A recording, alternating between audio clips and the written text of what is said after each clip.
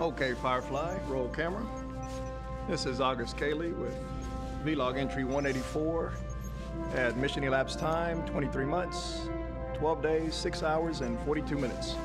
In 3, 2, 1.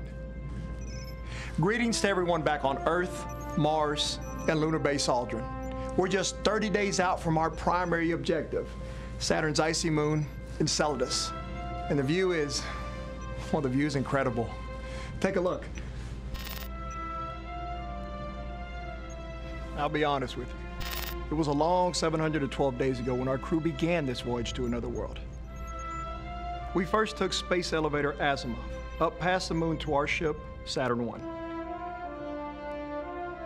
From there, we left on a 2-year journey to what I think is the coolest planet in our solar system. 152 years ago this month, Russian Yuri Gagarin became the first human to orbit the Earth, followed soon by America's Mercury astronauts in the early 1960s. Project Apollo carried 8 crews around the moon until Armstrong, Aldrin, and 10 others stepped onto the lunar surface. Since those early days, space travel has become truly international, beginning with the Space Shuttle program in the 1980s.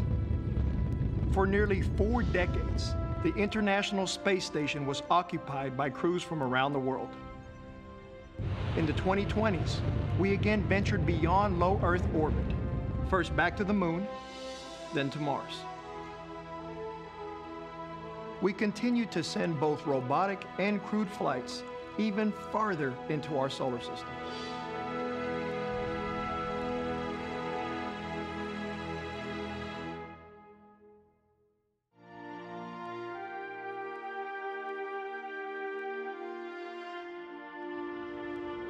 As we wait for the downlink from Enceladus, let's take a look at the gravity assist slingshot that boosted Saturn I's speed on its Jupiter flyby.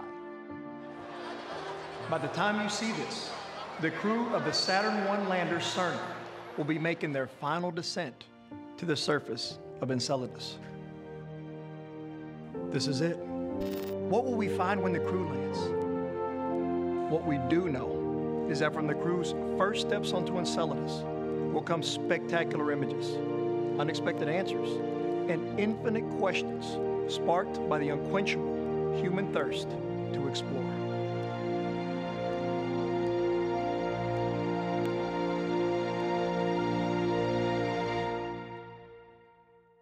Ladies and gentlemen, please welcome the chairman of the RNASA Foundation, Mr. Adolfo Gonzalez.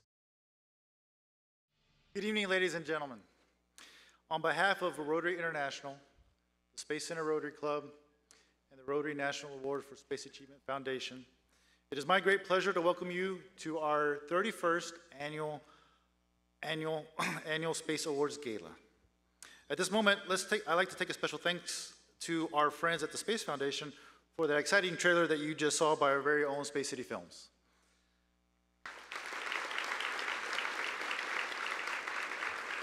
That coming attractions trailer is for an upcoming giant screen format film, Voyage to Another World, now in pre-production. This year we celebrate to honor the accomplishments of Dr. John Mace Grunsfeld, Rob Navius, and all the 2017 Stellars. The RNASA Foundation recognizes achievements in space across the entire nation and across all sectors, and we are incredibly honored to have so many visitors from all over the country here with us tonight. Now, I'd like to ask everyone to please rise and receive the Clearbrook High School Army Junior ROTC Color Guard, followed by Aaron Burton, Ava Kirchen, Matilda Smoley, and Talia Witherell of the High School for the Performing and Visual Arts Girls Chorus with the National Anthem.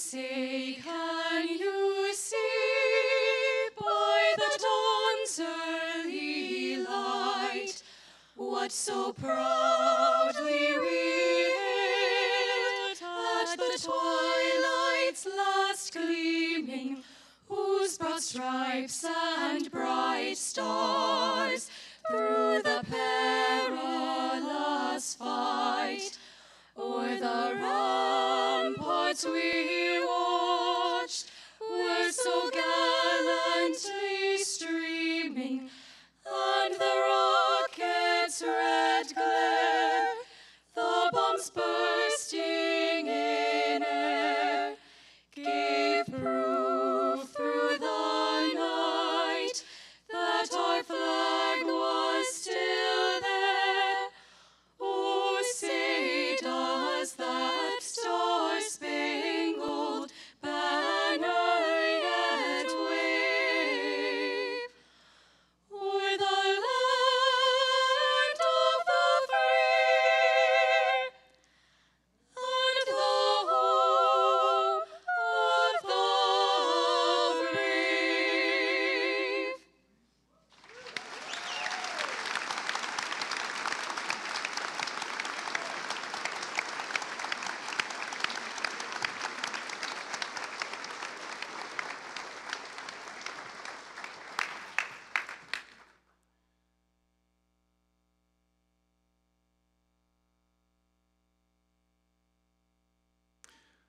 Wonderful job, ladies. Thank you so much. Please be seated. I would like to take a moment to recognize a few people in the audience, starting with the previous National Space Trophy winners. You'll find a complete listing of them in your program book.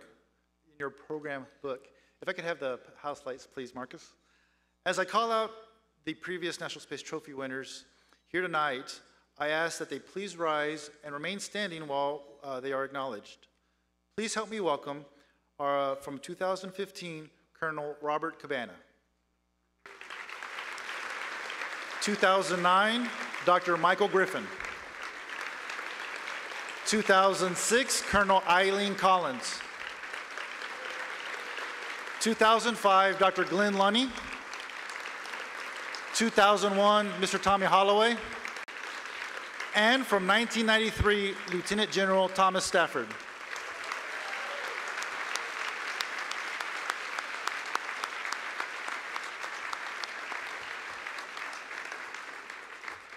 Now, I would like to acknowledge all the Board of Advisors. These are the leaders in the space industry from across the country that vote annually on the National Space Trophy winner.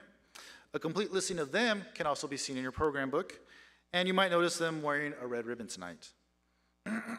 Previous National Space Trophy winners joined this illustrious group of people, and we're very grateful to have them with us here tonight. So now I'd like to ask for all of our advisory members to kindly stand and be recognized.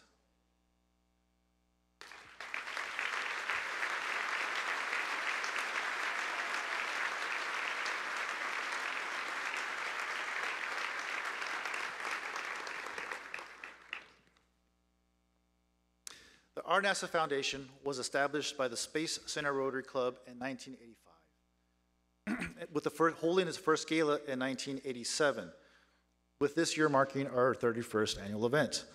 With the generous support of our sponsors, this event continues to be coordinated largely by Rotarians. The Space Center Rotary Club is one of many Rotary clubs in District 5890.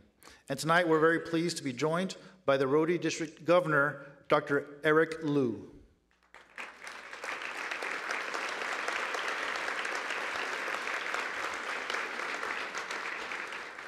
Our goal here really is that everyone here feels like a distinguished guest, and the Foundation wholeheartedly welcomes you and sincerely hopes you enjoy this very special evening.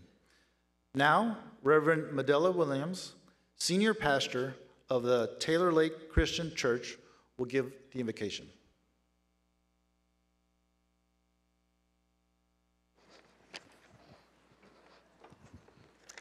Will you please bow your heads with me? Let us pray silently, together, each of us, according to our individual beliefs. creator of the universe, almighty and awesome God, Adonai, Allah, architect of being. In this circle of friends, we are blessed by your presence, grateful for all of your gifts to us as we gather here this evening. Let us give gratitude for our opportunity to serve Rotary so we might be a gift to the world serving humanity. Let us be a source of hope for those in need.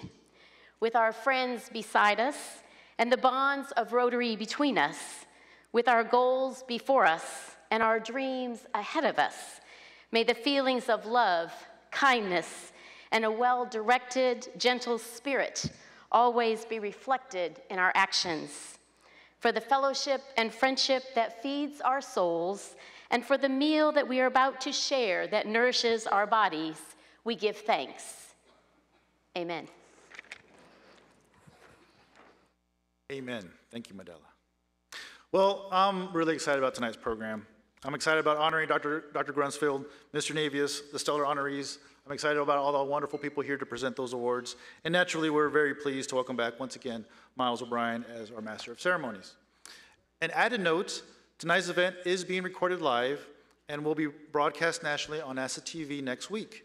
The program will air on Tuesday, May 2nd at 3 p.m. and 7 p.m. Central. So be sure to tell your friends, family, and coworkers, and remember to set the DVRs. The RNASA Foundation's mission is to encourage, recognize, honor, and celebrate U.S. space achievement. And the members of the foundation truly appreciate the enormity of work that tonight's audience represents. So let me leave you with my sincerest wish to please enjoy your evening, enjoy your meal, enjoy your company. Cheers.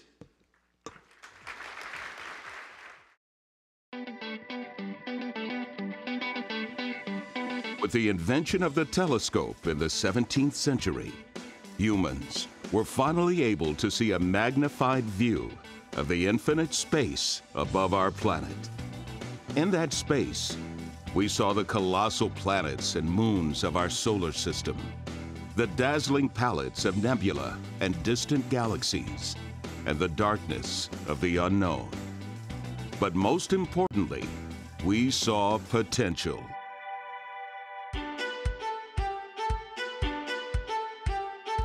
As our first and only true home away from home, the International Space Station has become the essential hub for multidisciplinary scientific research in space. To further our understanding of the effects of long-duration spaceflight on the human body, astronaut Scott Kelly and cosmonaut Mikhail Kornienko spent a continuous year aboard the station. The duo returned in March with data that will allow NASA to learn more about the effects of microgravity and radiation on the human body.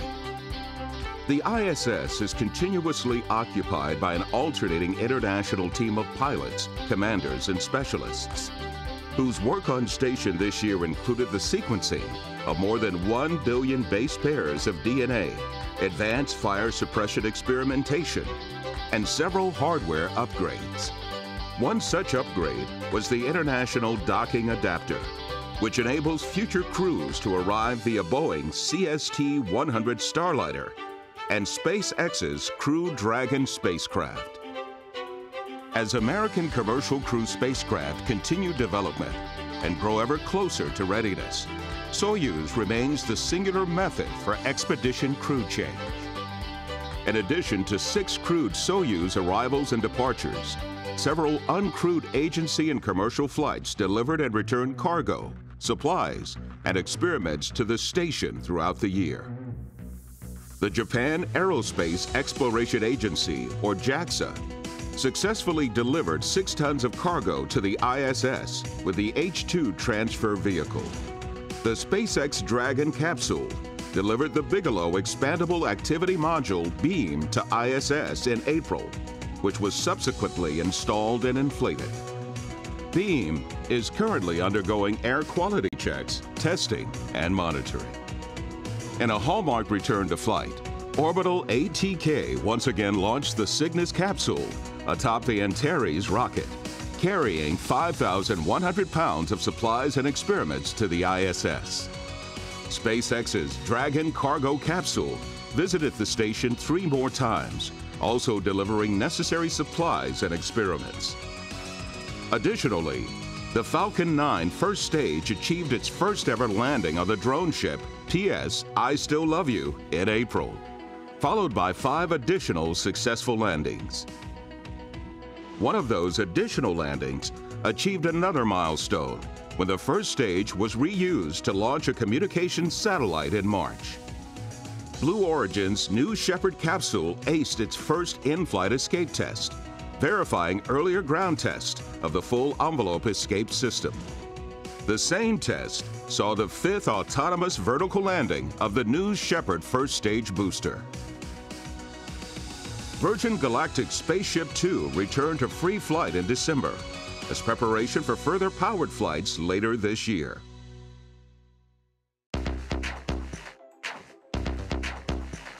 The Orion program continued development on the next generation human exploration spacecraft, surpassing multiple splashdown, parachute, and Pacific Ocean recovery tests. Orion's completed heat shield arrived at Kennedy Space Center in Florida, ready for integration with the capsule for 2018's Exploration Mission 1. Core stage fuel tank welding was completed for NASA's new heavy lift vehicle, the Space Launch System. Additionally, the SLS program managers completed successful testing of the solid rocket boosters and RS-25 engines that will power its flight. To prepare SLS and Orion for flight, the Kennedy Space Center underwent a comprehensive modernization review of upgraded launch pad systems and new platforms in the VAB. The Curiosity rover found chemicals in Martian rocks that suggest it once had more oxygen in its atmosphere. Curiosity also conducted an in-place study of active sand dunes, chose its own rock targets for laser spectrometry, and sent back stunning photos of the Martian landscape and the oddities within. The New Horizons mission sent the last bits of science data from Pluto and will now rendezvous with an object deeper within the Kuiper belt. The stunning images and important scientific data sent to us by New Horizons has fundamentally changed the way we view the ice dwarf and its newly discovered moons. In September, NASA launched the OSIRIS-REx sampling spacecraft that will rendezvous with the asteroid Bennu and return a sample in 2023. NASA also approved the asteroid redirect mission's next phase of robotic design and development. Launched in 2011, the Juno spacecraft arrived at Jupiter on the 4th of July to study the origins of the gas giant. Juno will measure Jupiter's atmosphere, map its magnetic and gravity fields, and study the magnetosphere near Jupiter's poles. And finally, looking deep into space, the Kepler mission has verified thousands of additional new exoplanets, many of which are considered Earth-like. Tonight, as robotic explorers roam the surface of a neighboring planet and probe the outer reaches of our solar system, and human explorers conduct research and science just 300 miles above the surface of our planet, we pause to recognize and honor a visionary astronaut for his courage and commitment to reaching our goals in space. John Grunsfeld's 5 shuttle flights included work with the ultraviolet telescopes of the Astro Observatory and servicing missions to the Hubble Space Telescope, truly realizing the potential of mankind's invention of the telescope. We also celebrate the accomplishments of those dedicated men and women who dare to push the boundaries of space exploration, whose contributions have paved the way for the generations to follow, turning our dreams to destiny. Ladies and gentlemen, please welcome your Master of Ceremonies, Mr. Miles O'Brien.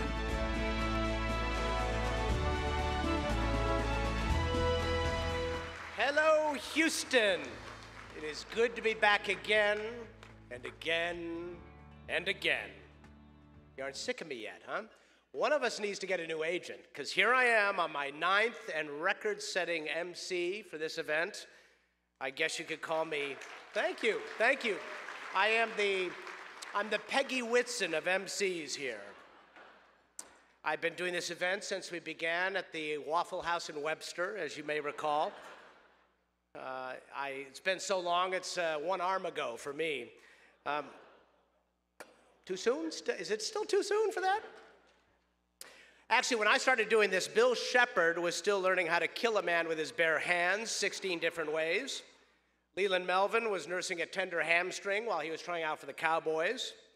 Scott Parazynski was shopping for a surgeon seeking a height reduction so he could squeeze into a Soyuz seat. Wendy Lawrence was trying to smuggle in a doctored tape measure so she could fit in. She needed an extra ½ inch. In those days, woodpeckers seemed to love the space shuttle as much as all of us in the room. Steve Hawley had to show up at the 195-foot level with a bag over his head for fear that his epic launch scrub hex would continue. Up in space, the space station Mir was tumbling, burning, leaking, and brimming with junk, as well as CO2. And I was grilling poor Frank Culberson on a daily basis on CNN. He still has scars and a twitch over the whole thing. Norm Thagard was up there. He was on an involuntary hunger strike while he waited for his spicy shrimp cocktail, which, as you may recall, was impounded by the Russian customs.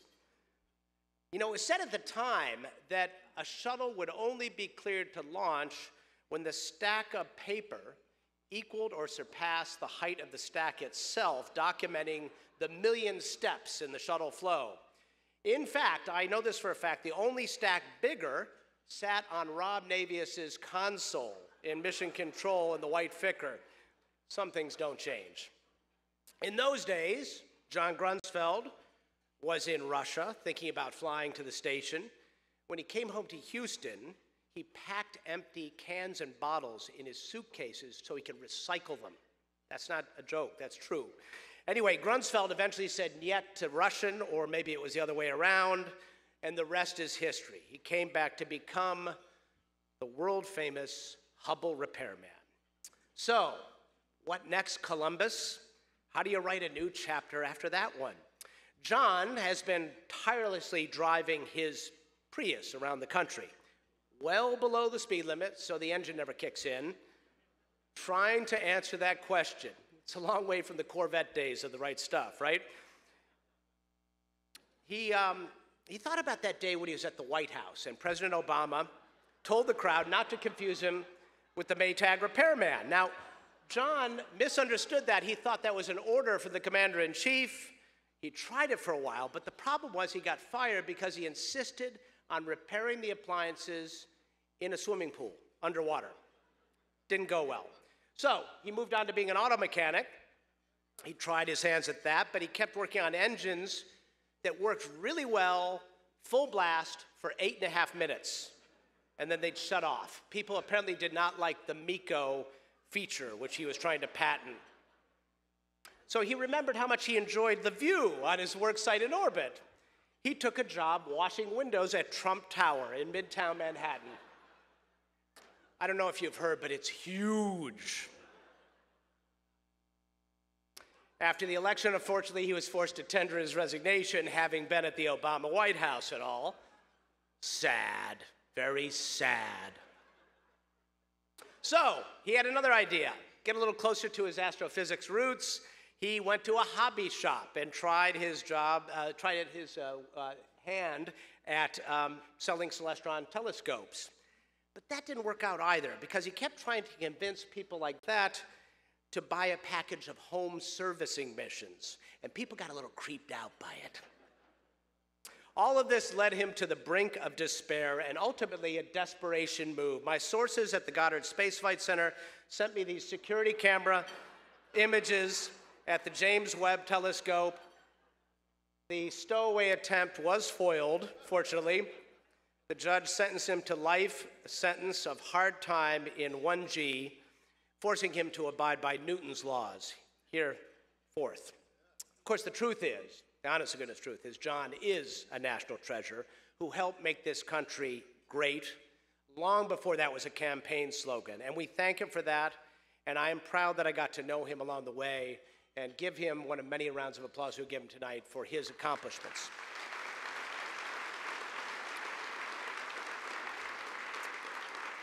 Now, tonight we honor John, as well as many individuals who have made outstanding contributions to our space program. Our Stellar Awards go to 25 individuals and 7 teams. All the Stellar nominees are listed in your program. If you see them, congratulate them. I do want to point out that John Grunsfeld is the 31st winner of the Space Trophy. Our Space Communicator awardee is only the 11th recipient. So I ask you, which award is more prestigious? Just throwing that out there. The idea was hatched by a man who you're about to hear from. His dad and his Skylab crewmates once held the endurance record that Peggy Whitson just grabbed. For them, it was 84 days. But their dried poop, still stored here in Houston, near the moon rocks, has set some other kind of record. I don't know what it is, but it's still there. Ladies and gentlemen, a great space communicator himself, Jeff Carr.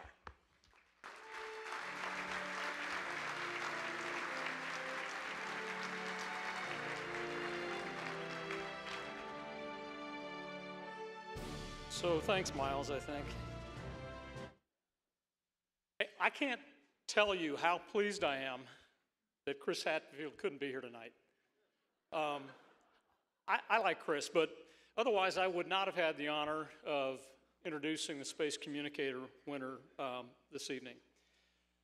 Where's Floyd? Floyd, back in 1996 and 97, when we were first contemplating this award in memory of Stephen Govain, the person that we're honoring tonight crossed my mind several times as we were working through the qualifications and the qualities of candidates for this high level of recognition.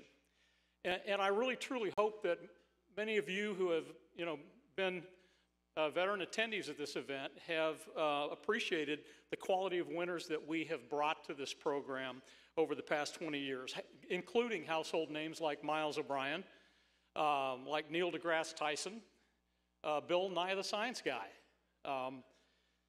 We've also recognized leaders and innovators from NASA and industry, like Elliot Pullum and Veronica McGregor, media standouts like Mark Carreau and Bill Harwood, and of course our astronaut poet himself, Chris Hadfield, who won this award 2 years ago and nominated our winner this evening. Tonight's honoree, Rob Navius, fits this award to a T. Throughout his career as a journalist and as a professional spokesperson, Rob has found himself in front row seats to some of the most dramatic, impactful stories of our times. And from his beginning as a Cub reporter, he recognized and readily accepted the responsibility to connect others with these key moments in time accurately, honestly, and with integrity. And over the years, Rob has developed a rich talent for telling a story in very compelling but concise terms. And I think that's really Rob's calling card, his trademark. When I had the opportunity to hire Rob back in, was it 93? Yeah. We were looking for ways to improve the storytelling quality of commentary and other ways to better connect with the public.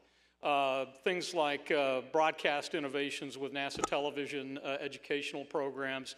And we really, really needed to shake things up. We really needed to set the bar higher. And Rob was the guy. Rob was the guy we needed. And he was interested, and we took the opportunity to bring him on board. I have to say, though, that it was not a popular pick with everyone. I still stand accused by some today, probably in this room, of hiring Rob as a ringer for the chili cook-off trivia team. And that's true, Rob, I'm sorry. But obviously that wasn't the only reason. There are a number of us who've had the privilege and the honor of serving as commentators, mission commentators in mission control over the years. But very few of us have truly earned that iconic status of the voice of mission control. There were those distinctive and memorable voices from the past like Shorty Powers, Jack King, John McLeish, Jack Riley, Doug Ward, and others that followed throughout the shuttle program, including myself, who all contributed uniquely to this process of storytelling and sharing human spaceflight with the public. But if you ever listen to Rob call a launch or a landing, it's not just the voice you'll remember. You will remember the voice, I promise you that. But you'll also remember the mission. You'll also remember the crew. And you might remember most of the things that occurred on the way uphill or on the way back. Because Rob was a storyteller. And he shared this program in terms that people could embrace. His passion, his precision, and his gift for sharing the human spaceflight experience are absolutely second to none. His impact on public awareness and understanding of human spaceflight are immeasurable. Let's take a look.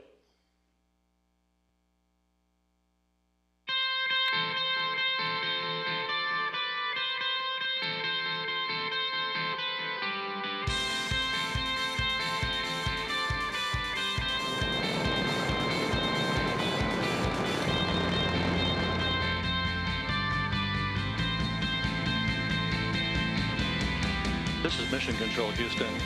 It has been just over an hour since Atlantis' landing at the Kennedy Space Center. For the last time in this room, this is Mission Control, Houston.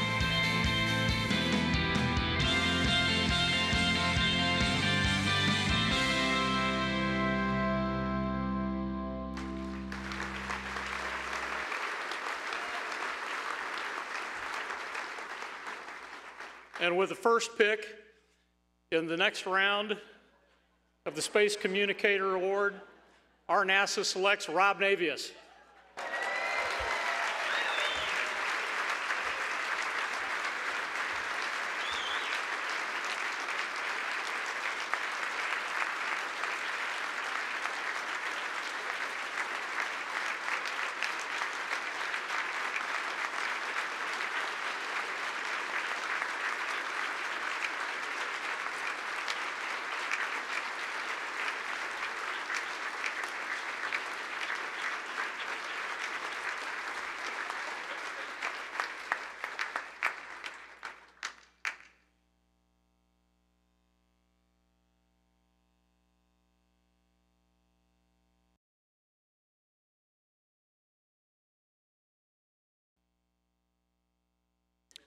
How is everyone? What a night. Never thought I'd ever follow Jeff Carr and space poop at the same time, but I finally made it to the big leagues, right? Members of the RNASA Foundation, the Rotary Club, distinguished guests, colleagues, and friends. 56 years ago, a kid growing up in the Bronx in New York went shopping with his father to a Radio Shack store. That kid received a gift of a small Toshiba transistor radio, no bigger than the holster that holds your smartphone today. That kid was me, a month after John F. Kennedy was inaugurated president. 3 months later, on the night of April 12, 1961, my dad, my mother, and I sat around the kitchen table in our apartment in the Bronx, listening to that radio over dinner, as the legendary Lowell Thomas announced on the CBS radio network Evening News that Yuri Gagarin had launched as the first human in space. Even at the age of 12, I recognized the power and the impact of that moment, partly through my instincts and my love for current events, partly through the wonder of radio, through the wonder of the spoken word. 3 weeks later, I took that transistor radio to class at PS 86 in the Bronx on a Friday morning and sat in the back of the room listening to CBS Radio's coverage of Alan Shepard's ride aboard Freedom 7 to become the first American to fly in space. It was only a month into a baseball season like no other, in which Roger Maris and Mickey Mantle began their pursuit of Babe Ruth's home run record. Maris and Mantle, That was nirvana for a space nut like myself. But the daring do of Gagarin and Shepard, are you kidding me? That was something else. I was hooked on space as if it was some exotic narcotic. I was jealous that I had to wait for Walter Cronkite to report the news every night, that he knew what was going on in the world before I did. That was the exotic narcotic of news, journalism, and broadcasting that lured me into a career I could have never imagined possible. Covering the Patty Hearst kidnapping, the People's Temple mass suicides, the San Francisco City Hall assassinations, 4 presidential campaigns, Super Bowls, the Summer Olympics of 1984, natural disasters, and space. Those were the punctuation marks of my career in broadcasting. And to ultimately be involved in coverage of the space program for NASA, from the Bronx to Baikonur, from KSC to Kazakhstan, well, it is better to be lucky than it is to be good. Incredibly, my career has spanned the heights of human triumph and the depths of human failure, the cheers and the tears of human endeavor. It is called the sublime symmetry of history. But whether triumph or tragedy, it all came down to communicating the news, relaying the information to the media and to the public in very clear, unambiguous words. Coming from a wire service radio network background, you learned very quickly that you, no one else but you, were the singular authority for the dissemination of information. You had to be correct all the time. You had to report the facts and let the public decide for itself how to interpret that information. And most importantly, you could never, ever be wrong. Even today, a half century after I began my career at a small radio station in Bridgeport, Connecticut, that fundamental responsibility to report accurately every single time follows me as my Bible of broadcasting. In an era where communications has become somewhat impersonal, the art of broadcasting and the tablets of journalism are threatened like never before. Reading a book is passé. The skills required to hold a conversation with another person are becoming extinct. Writing is fast becoming a lost art. Yet we have so many more adventures to tell in humankind's endless journey to the stars. Today, no more and no less than the solemn responsibility I had more than a half century ago to tell other stories of conquest, triumph, and tragedy, we are still the stewards of the same responsibility to ensure that we communicate clearly and unambiguously, armed with an arsenal of information with which to provide context and meaning to a whole new worldwide audience out there, who, by the way, has the same thirst for space exploration as I did so many decades ago. When Atlantis landed at the Kennedy Space Center almost 6 years ago, closing out the iconic Space Shuttle program, I was privileged to have had the honor to report to the world that the Space Shuttle had fired the imagination of a generation. Dear friends and colleagues, it's time to light that fire again through words that matter. Through clear, unambiguous communications, we can not only light that fire, but stoke it into a wildfire of wonderment. John F. Kennedy told us in his inaugural address in 1961 that the torch has been passed to a new generation. Well, it's time to use that torch to reignite that fire for yet another new generation as we punch through the veil of low Earth orbit. And in doing so, we can tell the world of our new journey to the stars. But we must do so with words that matter clearly and unambiguously. That's the touchstone of my career, the touchstone of so many journalists who preceded me, and who laid the groundwork for our ability to use the First Amendment to inform and educate the world. For all the miles I have traveled in the pursuit of reporting, there are many, many more miles to go. Never forget, dear friends, that the power of the spoken word that moved me so much on the night of April 12, 1961, remains the lifeblood, the epicenter of communications, which is so very, very crucial in all of our lives.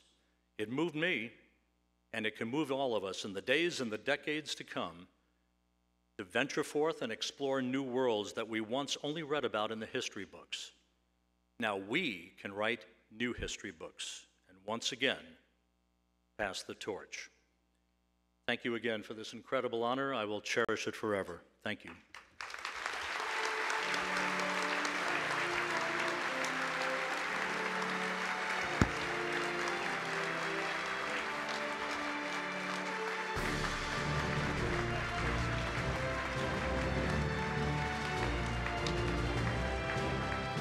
Wow. Wow. Wow, wow, wow. Jeez, Rob. What do I say? You know, Rob is a man of many words. There's so many words and so little time when it comes to Rob, really, when you think about it. When I was covering launches for CNN, those remarks are beautiful. When I was covering launches for CNN, the producers insisted that I weigh in and say something whenever the PAO on console would take a pause or a break. The problem with Navius, of course, that never happened. So I just eventually just gave up and just started. I was just a viewer like all of you. But seriously, this man is poetic. I pulled one little piece. This is from STS 121. I can't do the full Rob Navius. We'll probably bring him back up here for this. Discovery now flying on the singular power of its 3 liquid fuel main engines, draining half a ton of fuel per second from its fuel tank. All 3 engines are humming along with the 3 power-producing fuel cells. Discovery straight as an arrow, speeding to a date with the International Space Station on Thursday. That is friggin' poetry, Rob Navius. That is friggin' poetry. It just comes out. It just there. It's there. He's got more. He can do it all night long. He once described the external fuel tank as butterscotch colored. So not only could I not get a word in edgewise, I was hungry. But of all the things that Rob Navius has said in his role as PAO at NASA, and Lord knows he said a lot of things, we all know his all-time favorite line is probably yours as well. Houston is now in control. So welcome, Rob Navius, to our elite band of communicators. We are proud to have you in the club. Secret handshake lessons over a single malt later. Thank you and congratulations to you. Let's move on to the Stellar Awards, shall we? The Stellar Awards recognize people behind the scenes of the space program who are making outstanding contributions to its success and who are vital to the future of the nation's space effort. This year there were 114 individuals, 34 teams, for a total of 148 nominations and 23 different organizations from across industry, NASA, and the Department of Defense. We'd like to thank our stellar ranking team of Dr. Glenn Lunny, Arnie Aldrich, Colonel Eileen Collins, Captain Mike Coates for the laborious and difficult task of ranking candidates. As Arnie explained to me, it always happens right around tax time. It's really a pain in the butt. But only a few can be winners tonight, but they really should all be congratulated. They have ribbons or something on them? I don't, whatever it is, give them a hug or something. Do that. Ladies and gentlemen, I'm honored to invite 2 of our nation's astronauts to the podium to present the Stellar Awards. We are joined by a crew surgeon, flight engineer, mission specialist, spacewalker, veteran of the Expedition 44 and 45 with 141 days of space. He is the only man to play bagpipes in space. We are told after the performance, his crewmates voted either he or the instrument had to go out the airlock. He is joined by a spacewalker and a veteran of Expedition 48-49, 115 days in space, and 30 huge minutes in the Oval Office. Please welcome Shel Lindgren and Kate Rubens to the stage.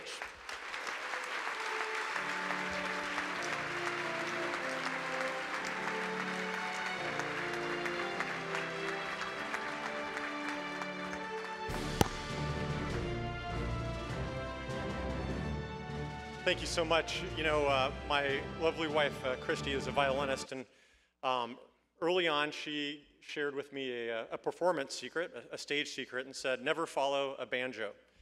And so we are following Rob Navius and Miles O'Brien, so I think we've just been banjoed. We sure have. Wow, this is really fancy. It's kind of like the Academy Awards of the space industry. And you look very nice, Kate. Well, thank you. And I think I'm supposed to ask, who are you wearing tonight? Oh, you know, this old thing. I actually prefer to wear ILC Dover, say an EMU. Yes, nice. If I'm being completely honest. You don't look so half bad yourself. What's the last time you wore a tux? I couldn't tell you, although the last time I went to a formal event, I wore a kilt. So for those of you in the front row, you're welcome. Well, ladies and gentlemen, it is indeed an honor for both of us to be here tonight to help present the Stellar Awards. And Kate, it's a special honor to share the stage with you, since we are classmates of the astronaut class of 2009, affectionately known as the Chumps.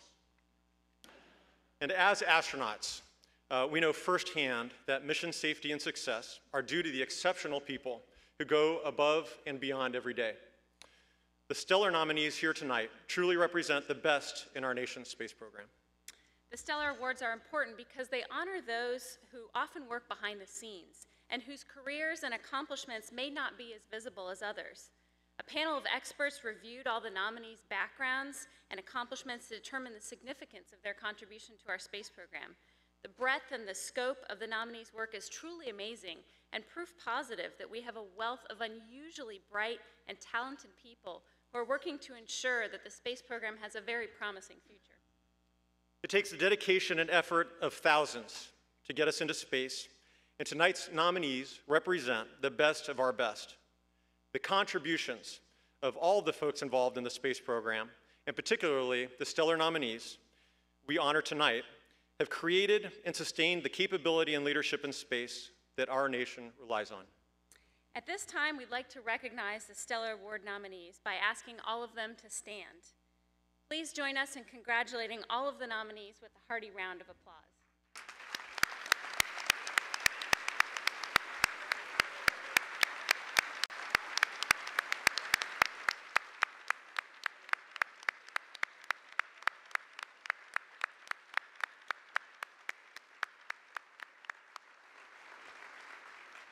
Now, in case you haven't noticed, all the Stellar Award nominees are wearing blue ribbons this evening so they can be recognized. So we're going to present the awards in 4 categories, and we'll ask all the winners in each category to come to the stage together to receive their awards, and names are going to be called in no particular order.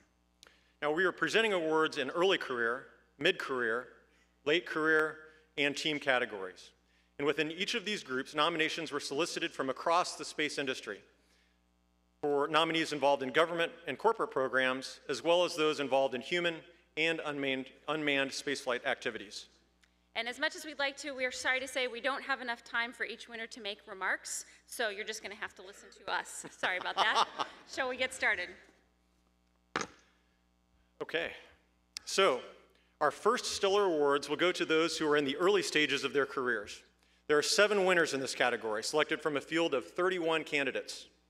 As I call the names of the winners in the early career category, I'd like them to join us at the foot of the stage. And please hold your applause until all of the winners have been announced. So the winner in the early career category is La La Land. All right. Oh, sorry, wrong envelope. Sorry about that. I'm so embarrassed. The winners in the early career category are Chelsea Shepard of SGT, Joey Edgar of Oceaneering Space Systems, Russell Vela of the U.S. Air Force Research Laboratory, Peter Massey of Jacobs, Sarah Wallace of NASA's Johnson Space Center, Chris Eby of SpaceX, and Jason Shapiro of Aerojet Rocketdyne. Please come and join us at the base of the stairs.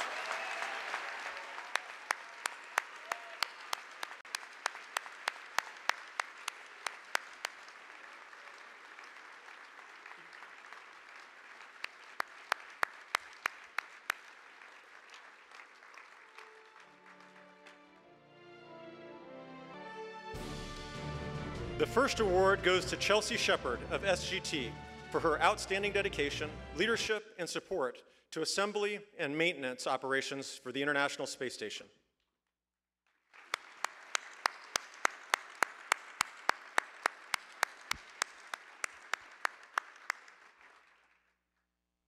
Joey Edgar of Oceaneering Space Systems is recognized for outstanding technical knowledge, unwavering attention to detail, and exemplary work ethic in contributing to the development of extravehicular activity spaceflight hardware.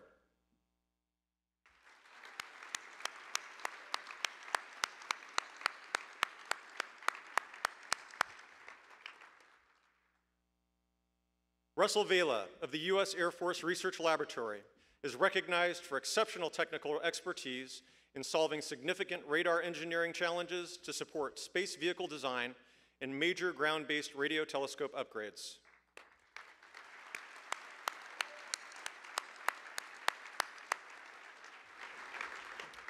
Peter Massey of Jacobs is recognized for exceptional contributions which enable our continuous presence in low Earth orbit aboard the International Space Station and are shaping our capability to extend human exploration to Mars and beyond.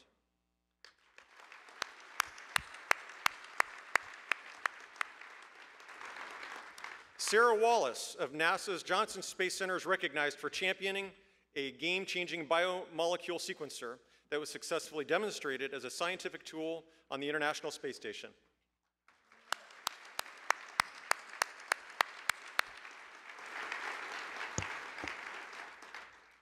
Chris Eby of SpaceX is recognized for outstanding technical contributions and leadership, overseeing the Commercial Crew Spacesuit Qualification milestone.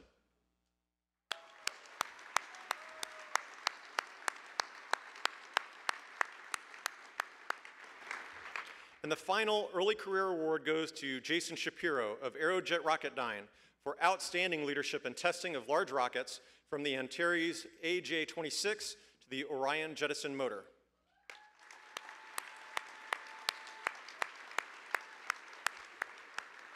Ladies and gentlemen, please join us in congratulating all of the stellar winners in the early career category.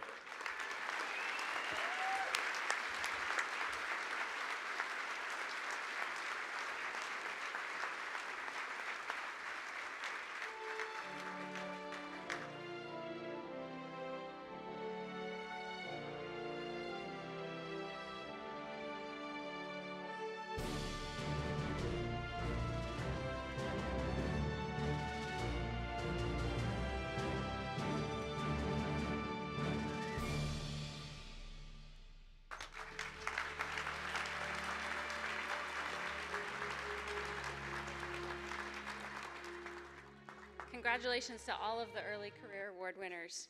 We have 9 winners in the mid-career category selected from a field of 43 candidates.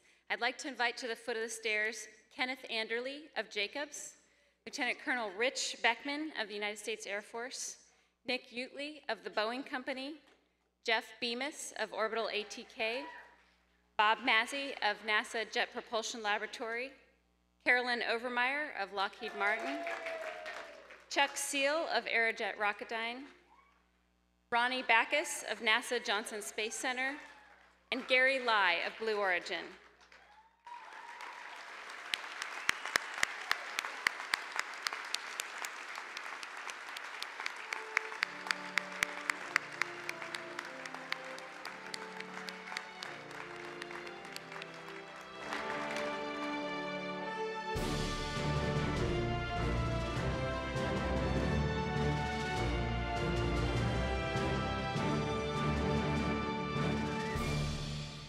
Kenneth Anderle of Jacobs is recognized for exemplary service to JSC and the James Webb Space Telescope in promoting the advancement of space exploration.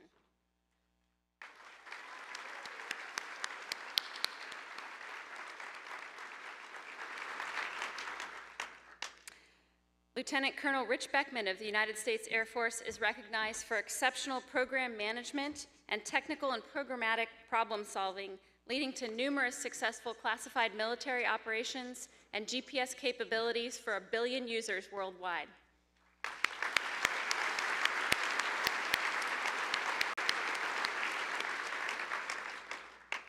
Nick Utley of the Boeing Company is recognized for sustained superior performance in electrical wiring design and wiring installation for human spaceflight applications.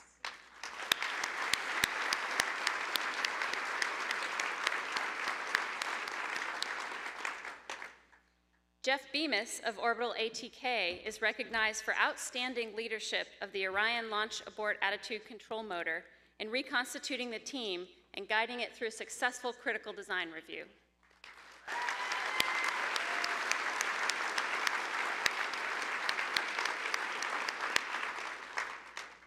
Bob Massey of NASA Jet Propulsion Laboratories is recognized for outstanding management of exceptionally successful projects exploring the solar system.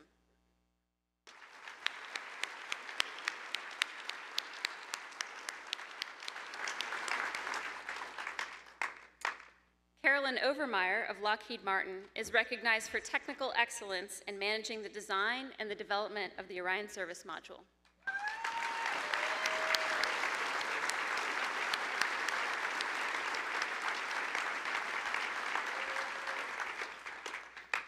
Chuck Seal of Aerojet Rocketdyne is recognized for invaluable contributions towards the 100% mission success of the Delta IV vehicle and RS-68 rocket engine through leadership, mentorship, technical excellence, and innovation.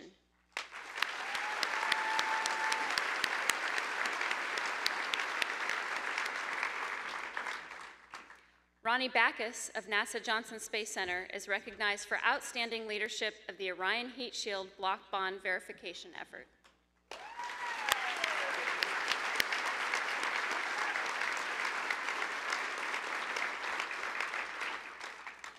And finally, Gary Lai of Blue Origin for outstanding leadership of the New Shepard technical team, which performed 5 launches and landings of the same booster in 1 year.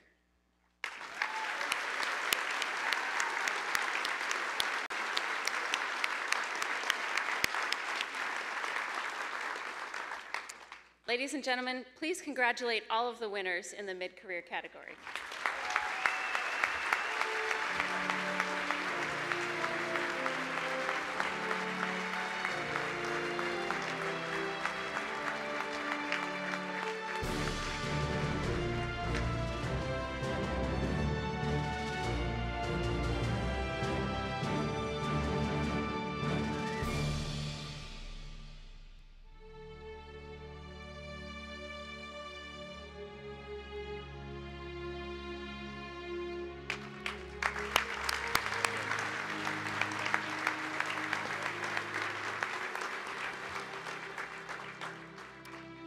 The final individual awards this evening go to those in the late career category.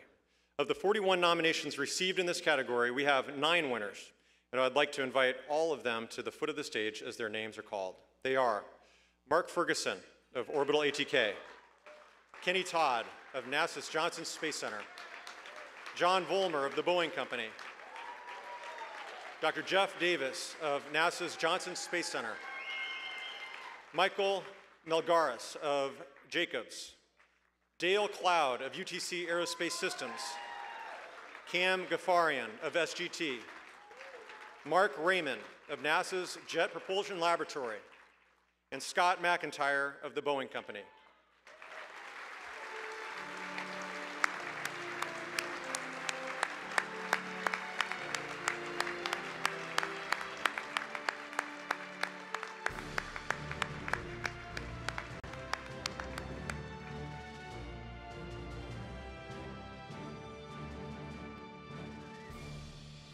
Mark Ferguson of Orbital ATK is recognized for exceptional technical and program management of the pressurized cargo module of Cygnus.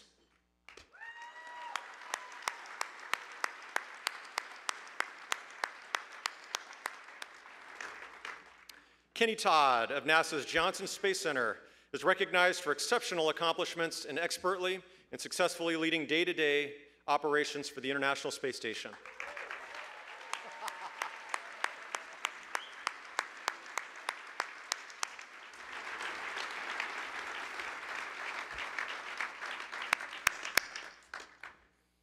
John Vollmer of the Boeing Company is recognized for outstanding dedication and leadership on the International Space Station, supporting NASA's mission to explore space and expand scientific research.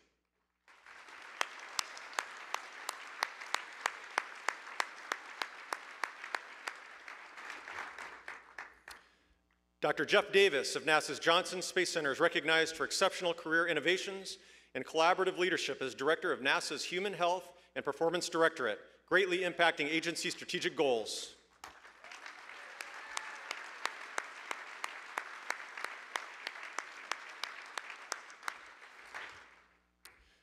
Michael Milgaris of Jacobs is recognized for exceptional technical and team leadership during an accomplished career from Apollo to multi-purpose crew vehicle Orion.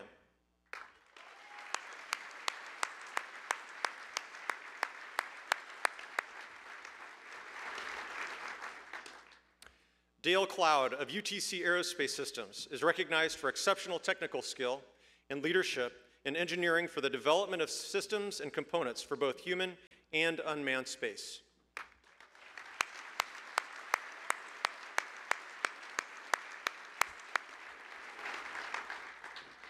Cam Ghaffarian of Stinger Ghaffarian Technologies Incorporated is recognized for being a visionary serial entrepreneur dedicated to creating companies that operate with the highest level of integrity, promote employee well-being, and deliver the best technical solutions to their customers.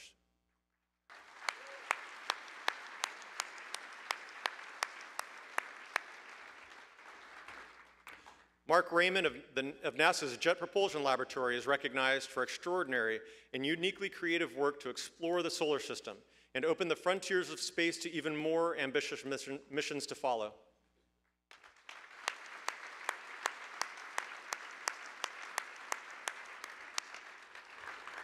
The final late career award goes to Scott McIntyre of the Boeing Company for exceptional leadership, sustained excellent performance, and dedication to the advancement of human spaceflight programs.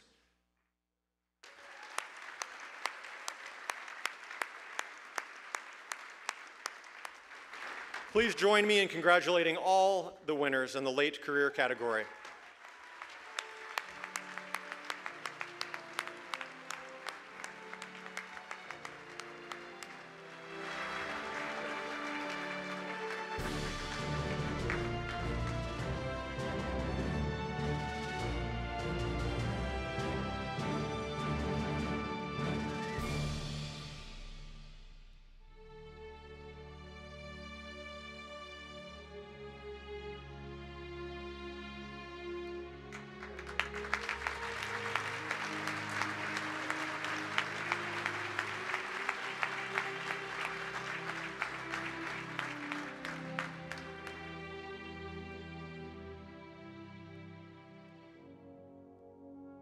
The final Stellar Award category is the Team Awards. This year, the Foundation received 34 nominations in this category. 7 winners were selected from this very high-quality list. I'd like to ask the team representative for the following teams to come forward and be recognized. New Shepard Team of Blue Origin. Dawn Flight Team of NASA Jet Propulsion Laboratory. Falcon 9 Team of SpaceX. EVA 35 Recovery Team from UTC Aerospace Systems. Global Positioning 2F System of the United States Air Force. ISS Oxygen Generator Assembly Recovery Team of the Boeing Company. And Next Generation Cygnus Design Team of Orbital ATK.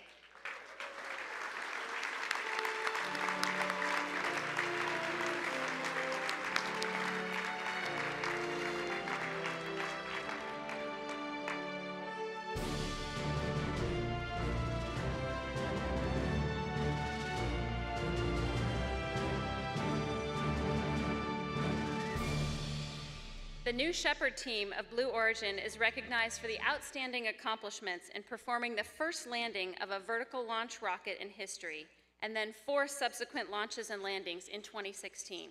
Accepting for the team is Rob Meyerson.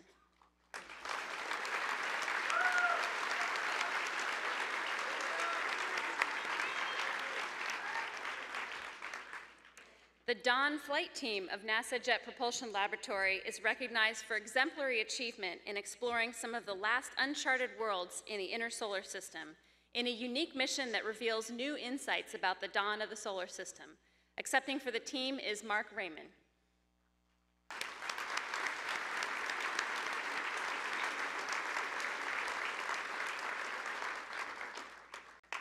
The Falcon 9 team of SpaceX is recognized for an exceptional history of innovative and high-quality spacecraft launch and vehicle designs for NASA, industry, and other government organizations. Accepting for the team is John Edwards.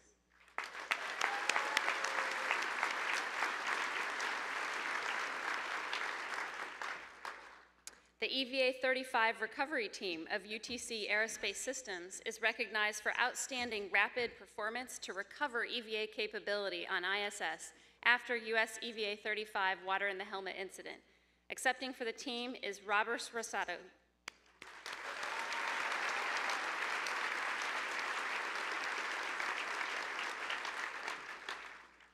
The Global Positioning System 2F team of the United States Air Force is recognized for successful acquisition, development, and delivery of 12 GPS space satellites to orbit, ensuring gold standard positioning, navigation, and timing capabilities to over 2.7 million military personnel, one of 1 billion civilian users, and 57 allied nations worldwide. Accepting for the team is Lieutenant Colonel Brian Vesey.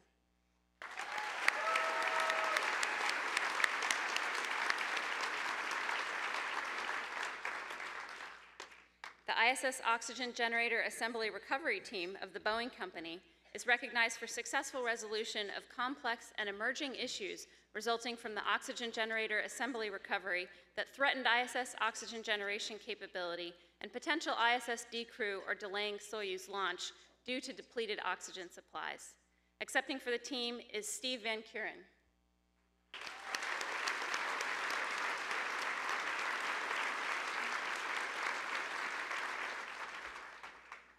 And this evening's final team award recognizes the Next Generation Cygnus Design Team of Orbital ATK for outstanding technical leadership and teamwork in the design and manufacturing of the next generation Cygnus spacecraft, resulting in increased capability, reliability, and science and utilization for the ISS.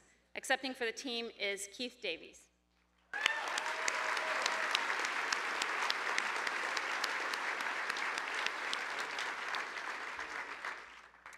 Please join us as we congratulate all of the winners in the team category.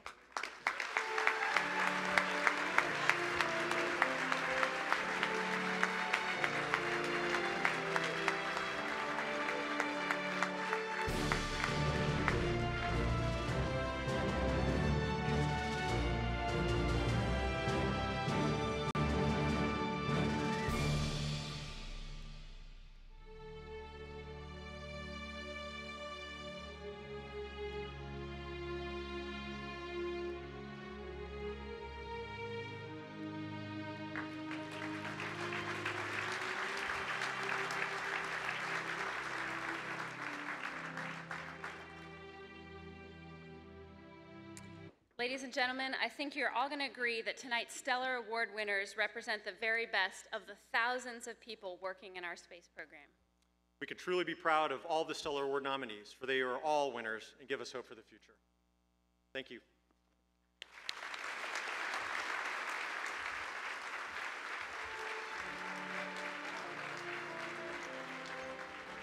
What, no bagpipes? We couldn't get a little concert? All right, let's get to the main event. You know, the world is filled with awards. We've got Oscars, we got Emmys, Grammys, Golden Globes, Country Music Association, Nobels, Pulitzers, Webbies, MTV Video Music, People's Choice, Teen Choice, Miss America, Food Photographer of the Year. You knew about that one? World Beer Cup. And the big one, the Regional Railroad of the Year. You know about that one? That's just to name a few. I'm not even mentioning sports. Should I do that one? No, let's not do that. Suffice to say, there is nothing quite like this award, the Space Trophy. But shouldn't we give it a name? How about Spacey? No, it doesn't work. Actually, if I had to vote on this, in all seriousness, I would call it Max. Not just because space takes things to the max or Max Q, but also in honor of its first recipient, the late, great Maxime Faget. He won in 1987. And as I said before, it's been downhill ever since. Not true, of course, but an illustrious group actually has followed, and tonight, of course, is the 31st presentation of the award. The trophy is presented each year to the person who is judged by his or her peers to have made the most significant contribution to the U.S. space program. only U.S. citizens can receive this award. We have been informed by our friends at ICE that due to increased immigration enforcement, there will be a thorough check of Mr. Grunsfeld's papers, his comings, his goings, his cell phone calls, and his browser history.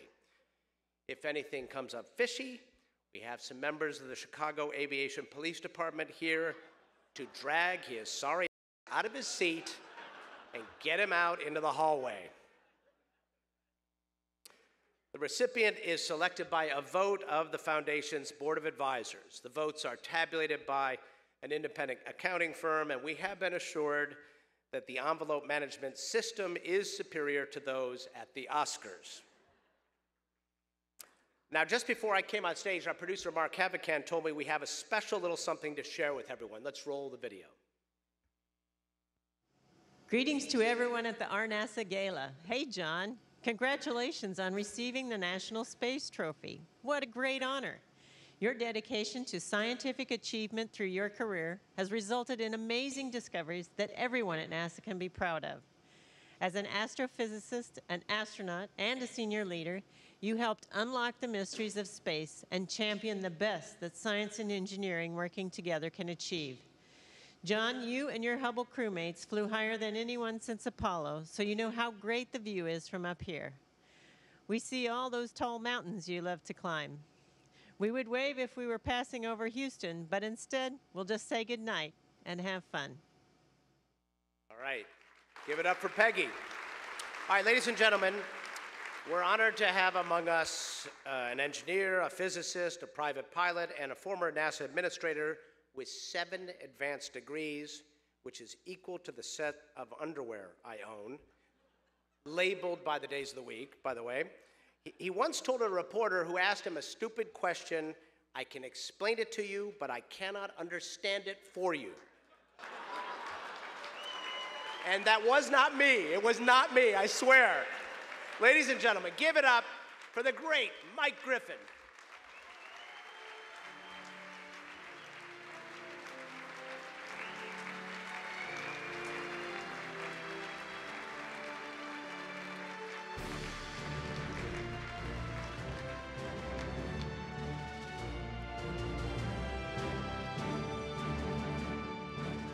Now, Miles, you have to admit, it could have been you. I mean, it could very easily have been you. You were one question away from it being you. I would suggest that we all give Miles a hand for his performance tonight, but that would almost be tacky.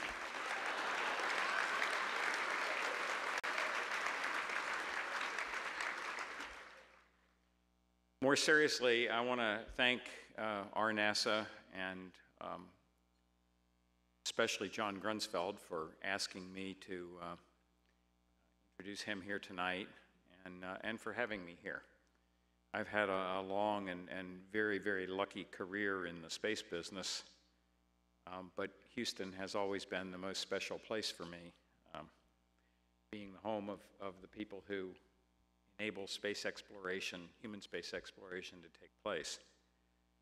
I think that if I took everything out of my career except my experiences working with people from the Houston space community, I would still have a very, very, very fortunate career. So thank you all.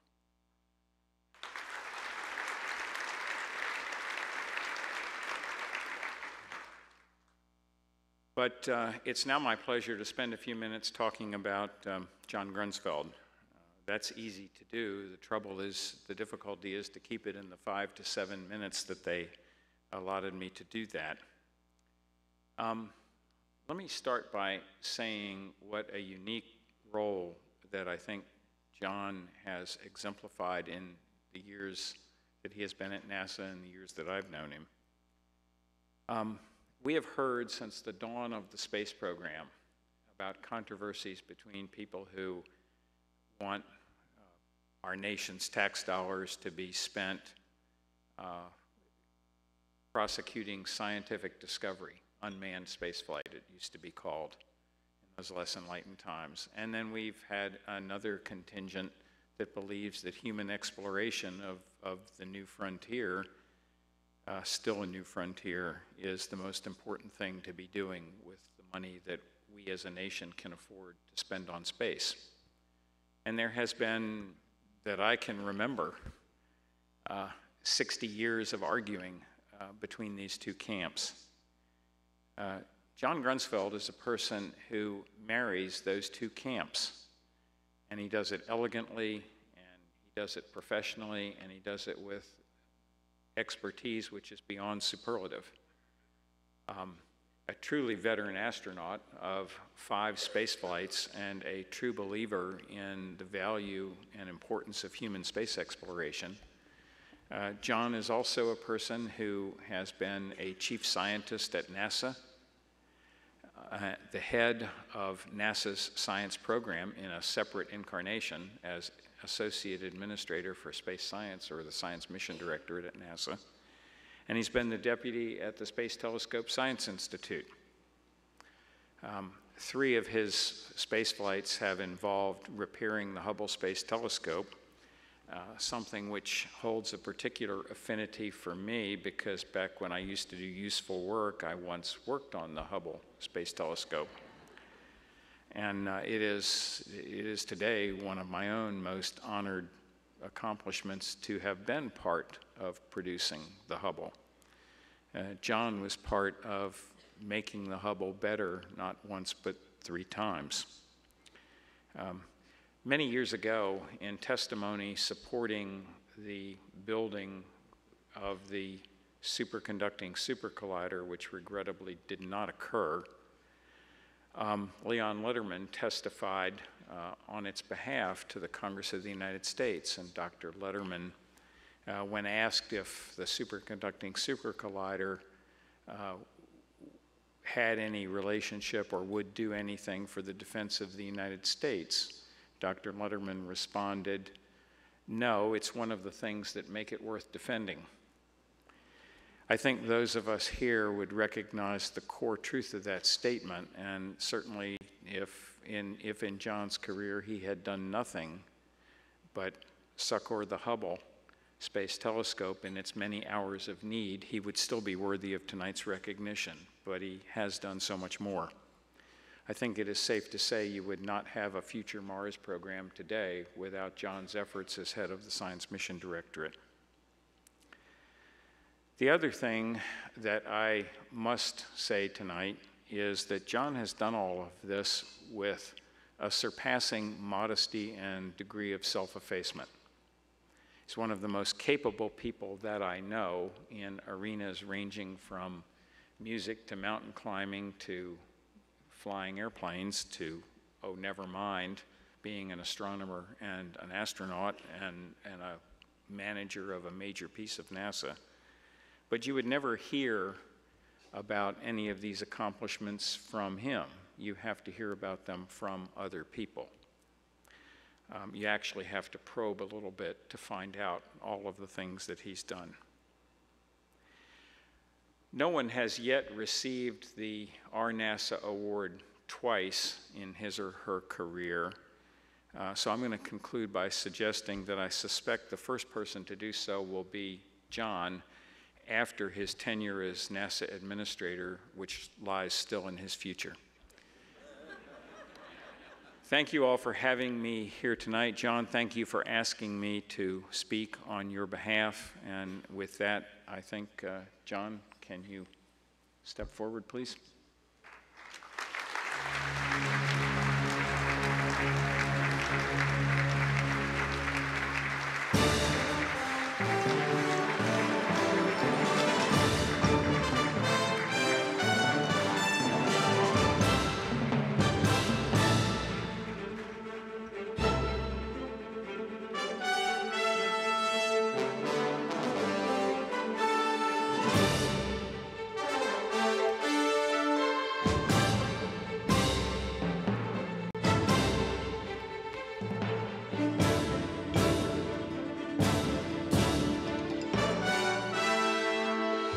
UHF is good.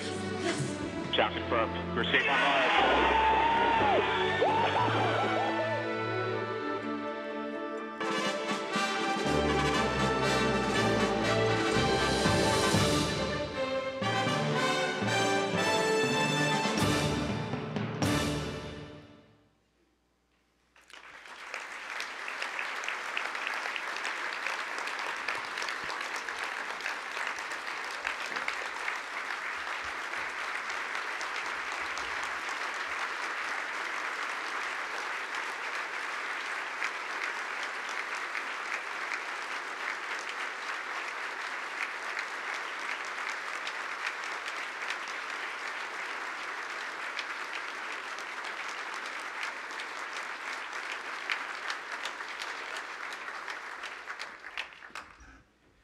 may have gotten a little out of sequence, not unusual for me, but John, we still want you up here. Ladies and gentlemen, John Grunsfeld.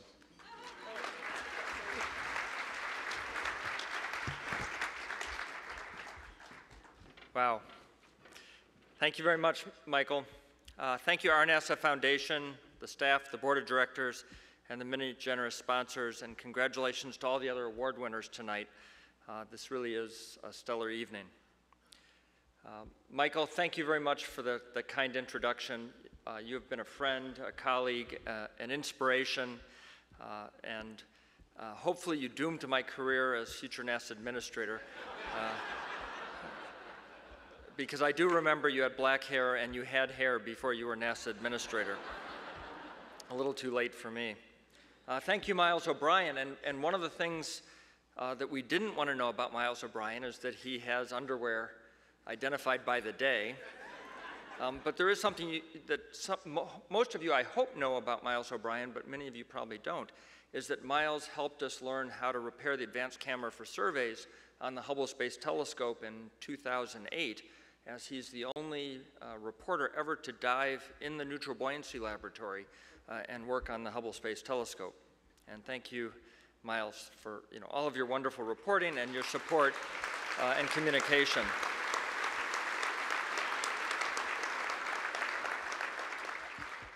I also want to thank Rob Navius, and I'm going to go off script, which is always dangerous, but Rob and I have a special bond, not just because he was the voice of NASA for my missions, and the good news is I was on board, I didn't have to listen. But more importantly, a project that we did on my second space flight, STS-81, which I'm remembered as the Hubble repairman, and it is a true story that in a conversation with President Obama from 600 kilometers, 350 miles above Earth, traveling 17,500 miles an hour, some folks in the room were there, we talked to the president, Scott Altman and myself, and the first thing he asked is, can you see Chicago? And we said yes. And he said, would you please check on my lawn? Which Scott Altman said, okay, we'll do that. And then he turned to me and he said, are we talking to John Grunsfeld? And I said, yes. And he said, oh, you're the Hubble repairman. And suddenly I felt like we'd risen a few kilometers up in the Earth's orbit. And after his classic pregnant pause, the president said, not to be confused with the Maytag repairman. But fortunately, that did give me another attempt at a further career. But Rob Navius and I actually sparred a little bit before the flight on STS-81. This was a flight to the Mir space station, the 5th flight. And we were taking Jerry Linenger up and returning John Blaha. And I had this sort of crazy idea, it was crazy at the time, to call Car Talk from space. Well, NASA at the time was very reticent to be involved in anything having to do with humor. It's risky. I mean, space flight wasn't that risky, but talking to a couple of comedians was risky. But they're both MIT grads, and I'm an MIT alum, and I actually did work in their garage when I was a college student. They weren't famous then. I wasn't famous then, and I wasn't famous when I flew on STS-81, and I'm not that famous now. But I did work in their garage, and I had invited them to the launch, and their producer called and said, sorry, they don't like to travel. And I just thought that was very odd. But we got into a nice conversation. And anyway, Rob was a partner with us on that journey to STS-81. And we did call Car Talk from space. And that's probably what I'm best known for, is calling Car Talk from the space shuttle. But the important part of this long story is that afterwards we did our crew brief. And to senior staff, George Abbey was the center director at the time. And Rob was there at the table, and Mike Baker, and Brent Jett, and Marsh Ivins, and myself, and Jeff Weishoff. We had view graphs back then, and I was the view graph flipper. And it was a quick brief, and afterwards, Mr. Abbey said, does anybody have anything else? And of course, nobody had anything else. It was a good flight. And he pulled out a little tape recorder and pushed play, a cassette recorder. And I actually know because I had one, an old Bell and Howell from circa 1975 or so, 74. And he played the whole Car Talk interview. And he turned to Rob Navius and he said, "Good job." But that's not the interesting part of the story. As we're walking out, and how many of you know George Abbey? Yeah, I thought so. As we're walking out, you know, one by one, he's shaking hands with us. He leans into me and he says, "Next time, let's do car talk." I was elated. For those of you who know George Abbey, I said, "There's going to be a next time." So thank you, Rob Navius, and congratulations.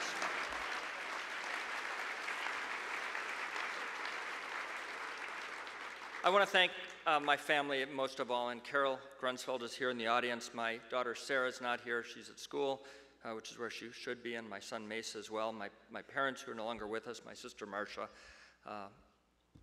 You know, I was inspired by so many people, many of whom are in the room, many of whom are our RNASA awardees. John Young in particular. When I was in grade school, I carried a little Gemini lunchbox to school. I had about that time declared to my mother that I wanted to be an astronaut, and she thought that was great. It meant I would study science and math, and there was absolutely no chance I would ever become an astronaut. And so it was that inspiration value, and I certainly showed her. I was kind of a picky eater as a kid, and she said, "Well, when you're in space, what will you eat?" And I said, "Captain Crunch." For 5 space shuttle flights before launch, I ate Captain Crunch every time for breakfast.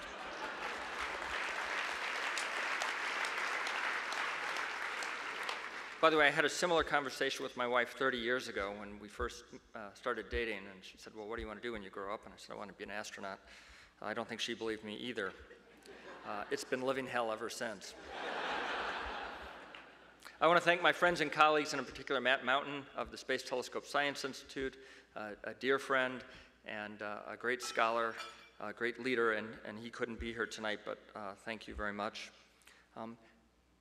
Earlier we had some stellar awards and we had some team awards, and there's absolutely no doubt that you know, I'm touched by this award, but it is a team award. And the team is the incredible NASA team, the flight control team, the engineering team, the Hubble Space Telescope team, our contractors, our partners in academia.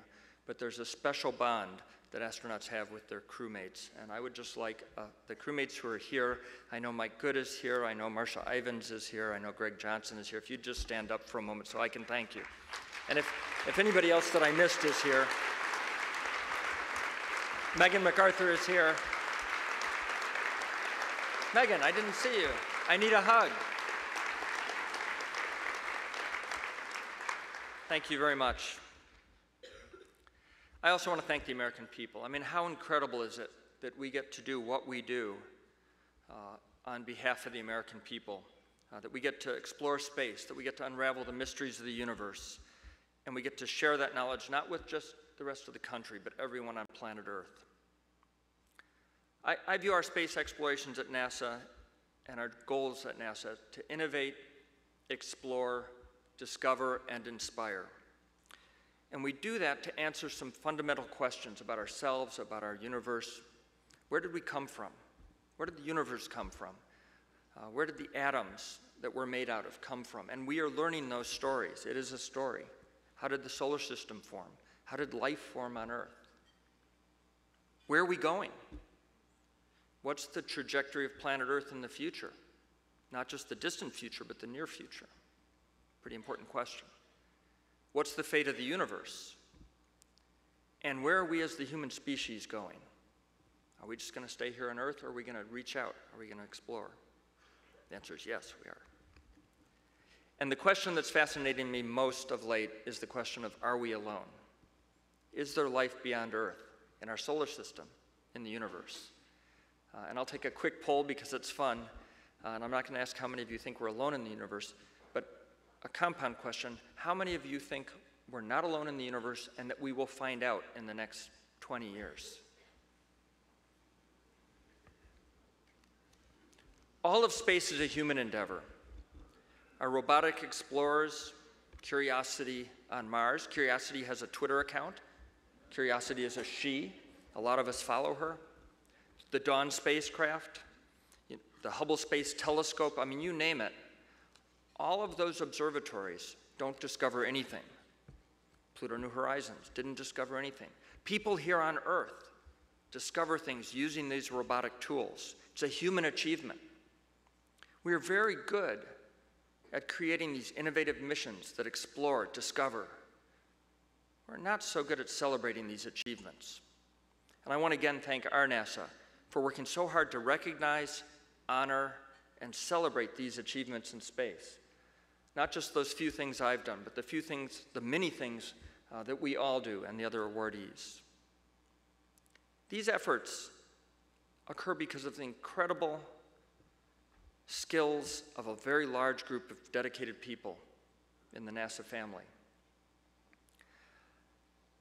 I've come to conclude that NASA is really a cult. The call to explore space draws people in. It incites them to work long hours, insanely long hours, and make sacrifices that at times seems well over the top. Anybody experience that? Any of the family members here think that? Why do we do these mighty things? Because it's important. Because it's about humanity's future. Because it is essential to our economy, human health, national defense, and inspiring a nation. Because the inspiration, the wonder and awe that NASA missions generate is what drives us all. 55 years ago, not far from where we are tonight, President John F. Kennedy spoke these words, all too famous words, and I know you've heard this over and over again, but I couldn't help myself. We choose to go to the moon. We choose to go to the moon in this decade and do the other things, not because they are easy, but because they are hard, because that goal will serve to organize and measure the best of our energies and skills, because that challenge is one we are willing to accept and one we are unwilling to postpone, and one which we intend to win. And we have been winning ever since. We lead the world in space and earth science. We lead the world in human exploration. We got our start with Apollo and our incredible lunar missions. Our amazing space shuttle powered us to hone our skills in space with reliable, reusable space systems. We perfected space robotics. We refined spacewalking to a fine art, and I think with Hubble to incredible state where we were removing tiny screws and pulling circuit boards in space. With our space and earth science program, we have unraveled the mysteries of the universe, understanding our sun in greater detail, Mercury, Venus, much about the Earth, some of which is very disturbing, our moon, Mars, on out into the solar system with Juno at Jupiter now, Cassini doing some incredible gymnastics at the end of its remarkable mission, and of course, New Horizons and beyond. The Hubble Space Telescope, the most powerful scientific instrument ever created by humans. And we're just getting started. In fact, this week is Hubble's 27th anniversary in space. Happy birthday, Hubble.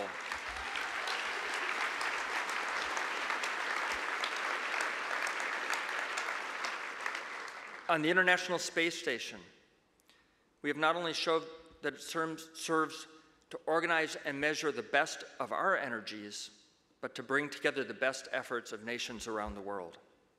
Of course, there is still much work to be done and challenges ahead of us in the exploration of space, but I really do believe the prospects are incredibly bright.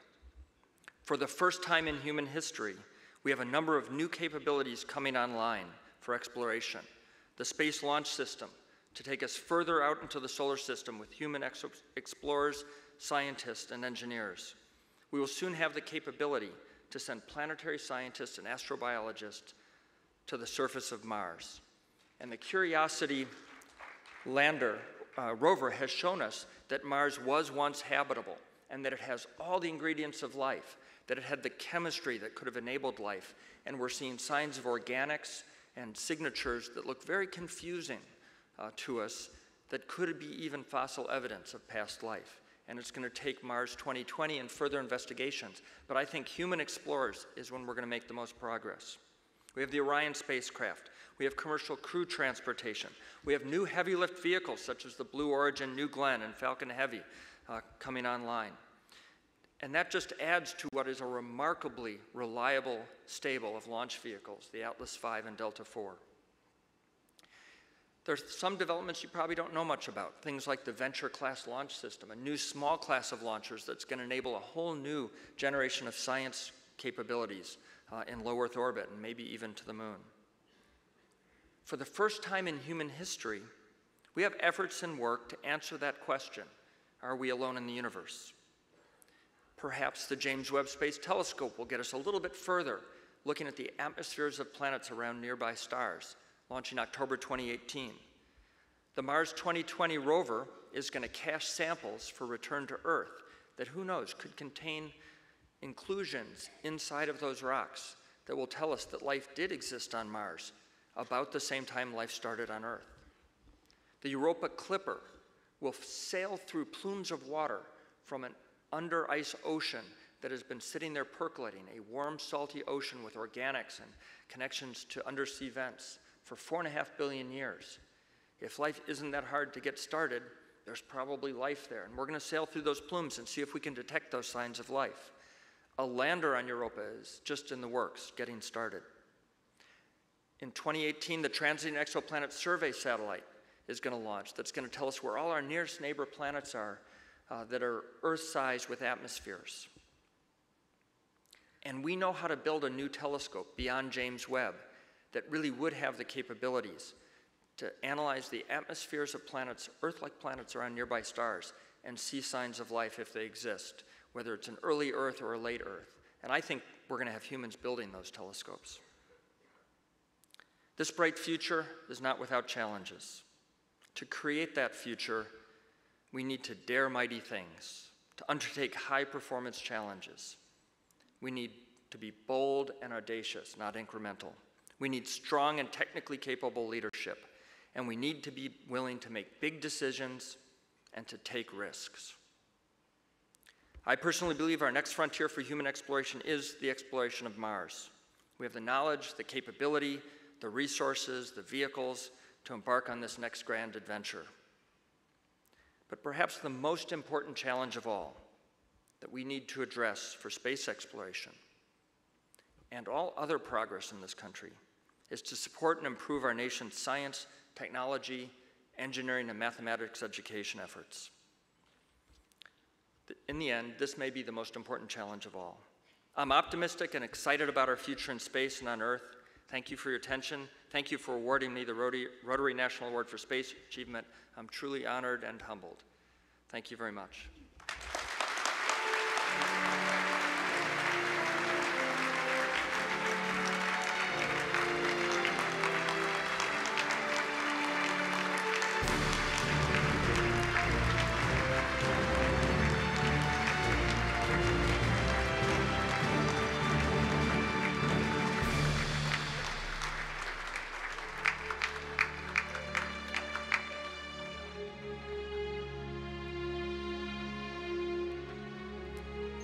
Going to leave that trophy behind. You know, one thing I'd like to add about that trip into the NBL, the Neutral Buoyancy Laboratory. If you'll recall, when I did that, I was working for CNN, and then that mission got delayed by quite some time. By the time the mission flew, I was no longer with CNN. I had been dumped. So, in fact, the entire science and technology unit got dumped because we knew nothing about the Kardashians. So, and I felt a little bit bad about that because all that material that I shot of me doing laps in the pool and all the things you got to do was no longer my property. However, everything shot underwater was public domain NASA footage. So I did put together a little piece. It's on YouTube. You can search it, of me actually doing the PGT with him and in the Hubble. It was pretty awesome. And the reason I bring this up, not just to brag, but that was a good brag actually, but is throughout his career, John has always gone out of his way to do what he can to communicate the wonderment of what you all do in space. And it's hard sometimes to come up with words that work. You know, we try as journalists, as you heard Rob, trying to tell the story, but these are the guys who, I mean, there aren't many beats you cover where you can't go to the location. This is one of them. And he's always done a great job in trying to share it with others. And for that, I commend him. Give him another round of applause for that. So, it has now been 60 years since Omega rolled out its venerable Speedmaster watch. This is like the home shopping channel right now. As many of you know, in 1963, it became the first watch to pass NASA's rigorous testing for flight qualification. And some guy just went to a jewelry place in Houston, bought some watches, and that was the one that passed. Our next speaker flew in space just a couple years later, Gemini 6A. Do you say Gemini or Gemini? It used to be Gemini, now it's Gemini? What do you do, Gemini or Gemini? We'll ask this guy, he would know. Please give a warm welcome to one of the great prides of Oklahoma, one of the all-time greatest aviators ever, and a generally awesome guy. He has a little surprise from Omega for our honoree tonight. I don't want to surprise it and ruin the surprise and spoil it, but he does have a surprise. Give it up for Lieutenant General Thomas P. Stafford.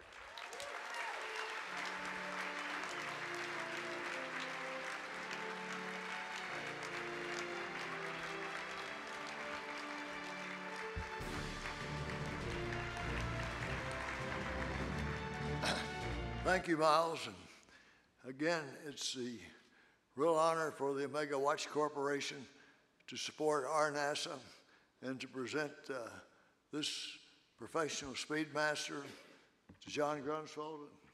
Congratulations on the National Space Award, John. Outstanding career as an astronaut, and then later on, Associate Administrator of NASA, and you've done so much to help. I'd like to make a couple of observations. As we looked at the Stella Award winners and all the people here, we have so much talent in this country. Yet, at times, we take dips. And as Mike Griffin found out as NASA Administrator, and I'm sure you have found as the Associate Administrator for Science, that with political ups and downs, it makes it go slower. And we could have been a lot farther. But we've had some major setbacks, and most of it is political, and then also maybe a few ideas by people over in OMB on what we have to do. But and I gave congressional testimony to the House Science, Space, and Tech Committee in February in their opening hearing session, and my main plea was let's have some consistency in this and continual support and not up and down. And this is what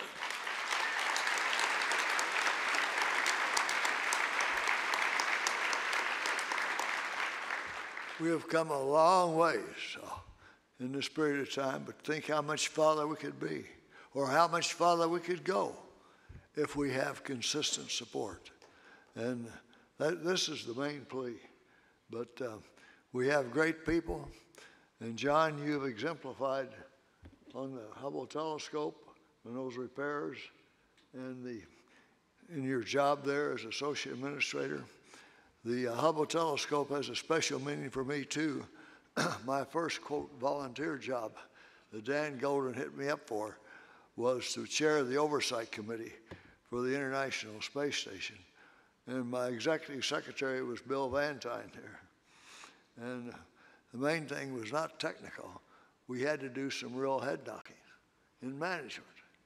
But we got it done. And in fact, I had to give testimony because, again, the Science Committee doubted that we could repair that telescope, which is one of the greatest instruments ever invented. But I told them we'd carry out 95% of the primary and probably 80 to 85% of the secondary.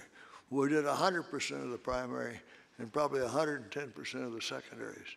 And it continued on through those servicing missions. And you did a super job. We're so proud of you. And so, congratulations, and Again, our marketing people made a big box for a small watch. Thank you very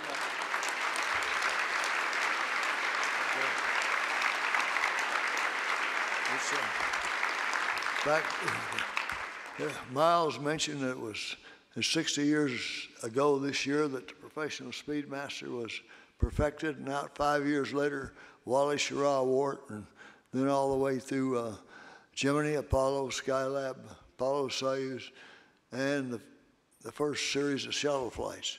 So it's a great watch, and it's still, say it's now an antique, but it works real well. But it'll keep great time for you, John. But remember, wind it every morning. Congratulations again, well deserved.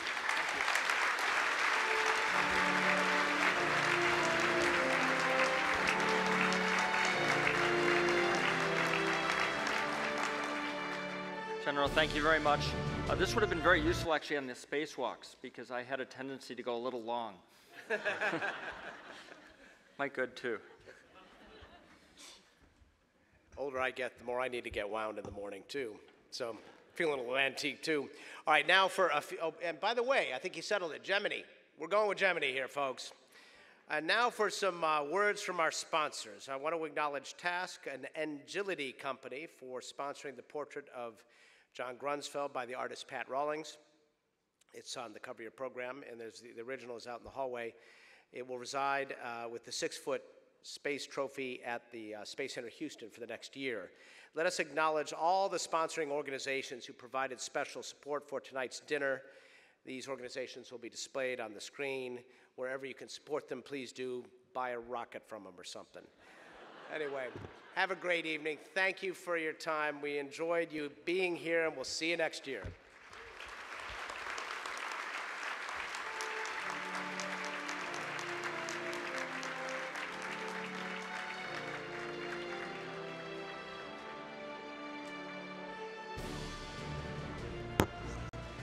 Ladies and gentlemen, on behalf of the Rotary National Award for Space Achievement Foundation, I extend our sincerest congratulations to our honorees. All of you deserve our admiration and our gratitude. At this time, I'd like to take the opportunity to thank Miles O'Brien for doing a great job as MC again. Let's hear it for Miles, please.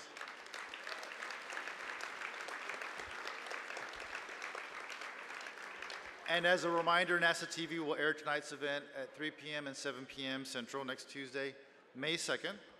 And finally, the Foundation would like to give a special thanks to Omega Watch, the Fisher Space Pins for their in-kind donation, Task for the portrait, Orbital ATK for the Stellar Awards, and truly, RNASA is grateful to all our sponsors whose support and achievements make this event possible and give us something to celebrate. From the bottom of our hearts, thank you. So this is the conclusion of our program. Thank you very much for being here. Keep up all the good work. Please drive safely, and have a good night.